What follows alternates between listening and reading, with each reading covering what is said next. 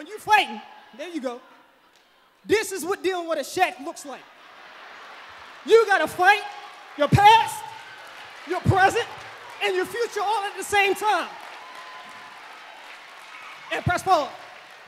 Even though I can't tag in anybody, where your abs at? Come on up, Corral.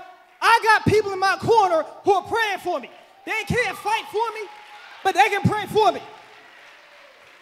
And when they're praying for me, y'all can't, don't touch them, don't touch them, don't touch them. Just pray, pray, pray, pray. Just get behind me and pray. There you go.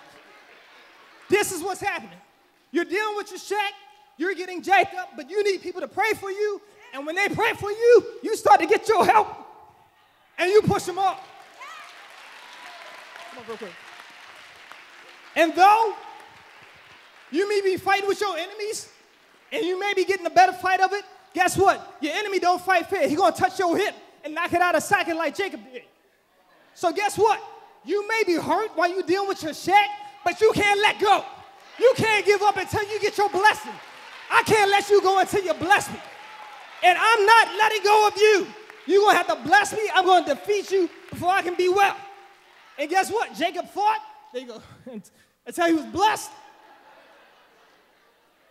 He had a limp in his hip because he got knocked out of circuit. But guess what? I'm not limping, baby. I'm pivoting towards my future.